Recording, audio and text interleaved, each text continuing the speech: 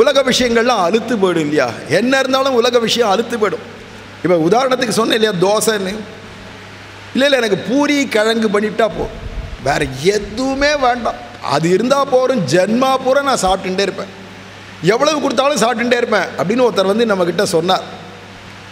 சொன்னால் ஆஹா அப்படியானா மடத்துக்கு வாங்கோ, அழகர் கோவில் இருக்குது, வாங்கோ, அம்மங்காரை விட்டு பண்ணித்தர சொல்கிறேன், நல்லா சாப்பிட்டுன்னு இருக்கலாம் வாங்கோன்னு. வந்துட்டா, அவரும் வந்துட்டார். இவருக்கு பூரி கிழங்கு தான் பிடிக்குமா, அது இருந்தால் வேறு எதுவுமே வேண்டாம், அது இருந்துருத்துனா போருமா, அவருக்கு ஜென்மாவே சபலம் அப்படின்னு சொல்கிறார். அதனால் பூரி கிழங்கு பண்ணி போடுன்னு ஒரு 20-30 கிலோவுக்கு உருளைக்கிழங்கை வாங்கி போட்டாச்சு, என்னென்ன வேணுமோ சாமானும் வாங்கி போட்டாச்சு, பண்ணி போடுறதுக்கு தயாராகிட்டா. அவர் வந்து உக்காண்டார். பூரி கிழங்கு எனக்கு ரொம்ப பிடிச்சதே பண்ணியிருக்கேளே அப்படின்னார். எடுத்தார், 30 பூரி ஒரே வேளை காலி பண்ணிவிட்டார் அவர் ஒண்டியே. நான் ஏதோ அக்கப்போர் அடிக்கிறேன், வம்பு அடிக்கிறேன்னு நினைக்காதீங்க, காரணமாக தான் பேசுகிறேன். வம்பு பேசுகிறதுக்கு இடம் இல்லது, இருந்தாலும் தெரியணும். 30 பூரியை ஒரே வேளையில் காலி பண்ணிவிட்டார்.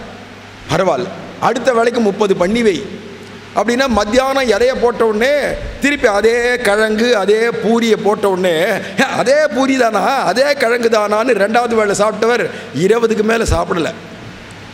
பொறும் என்ன கார்த்தால 30 சாப்பிட்டேன், இப்போ மத்தியானம் 20 ஆகிடுத்தேனா, இல்லை இதுக்கு மேலே சாப்பிட முடியல போகிறோம் அப்படின்னு எழுந்து போயிட்டார்.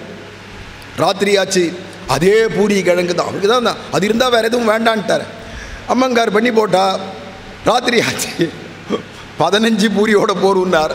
அடுத்த நாள் கார்த்தால திருப்பி அதே பூரி கிழங்கு தான், டேஸ்ட்டும் மாற்றலை, அவருக்கு அது இருந்தால் போருன்னுட்டாரே, எதுக்கு வேறு பண்ணணும் கஷ்டப்பட்டு, அதையே பண்ணு. கார்த்தால மறுநாள் கார்த்தால 10 பூரியோடு எழுந்து போனார். மத்தியானம் ஆச்சு, இதே பூரி தானா அப்படின்னார். அதே பூரி தான், உங்களுக்கு தான் ரொம்ப பிடிக்குமாச்சு. அடுத்த வேலைக்கு ஆளே இல்லை, ஓடி போயிட்டார் மடத்தை விட்டு. மடத்தில் இல்லைன்னா ஓடி போயிட்டார் வேறு. ஏண்டானா உலக விஷயம் அழுத்து போயிடும்.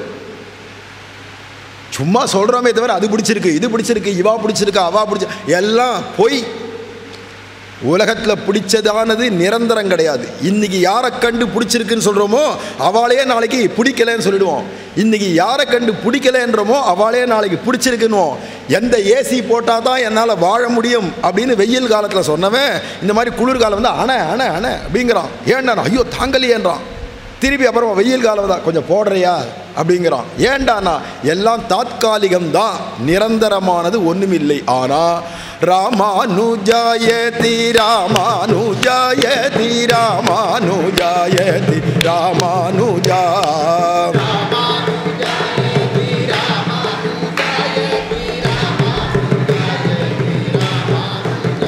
ஹரே ராமானுஜாயதி ராமானுஜாயதி ராமானுஜாயதி ராமானுஜா ராமானுஜாயதி ராமானுஜாயதி ராமானுஜாயதி ராமானுஜா. இதை ஜன்மா பூரா பாடின்னு இருங்கோ, ராமானுஜா ராமானுஜா ராமானுஜா சொல்லிகிட்டே இருங்கோ, அழுக்கவே அழுக்காது. சொல்லுவோம் அவன் நாமங்களேன்னு பாடுறா இல்லையா, சொல்லிகிட்டே இருக்கலாம், ஜன்மாவுக்கும் அழுக்காது.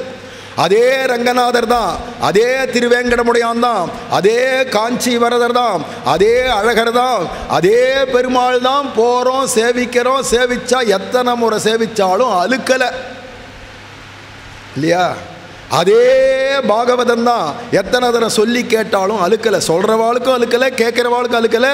ஐயோ ஜன்மம் போயிடுத்தே, ஐயோ போயிடுறதே, இன்னைக்கு ஒரு நாள் போயிடுத்தே, நாளைக்கு ஒரு நாள் போயிடுத்தே அப்படின்னு சொல்ல தோன்றதே தவிர, அதான் நான் அன்றைக்கி கேட்டாச்சே பாகவதம், திருப்பி என்னதுக்கு அதே பாகவதம், அதே கிருஷ்ணன் கதை தான். நானா அதே பாகவதம் தான், அதே கிருஷ்ணன் கதை தான். ஆனால் இது அப்போதைக்கு அப்போது அமுதமாக இருக்கும். உலக விஷயம் அப்போதைக்கு அப்போது நஸ்வரமாக இருக்கிறதுனால அதில் அலட்சியம்தான் உண்டாகும், அதில் ருச்சி வராது.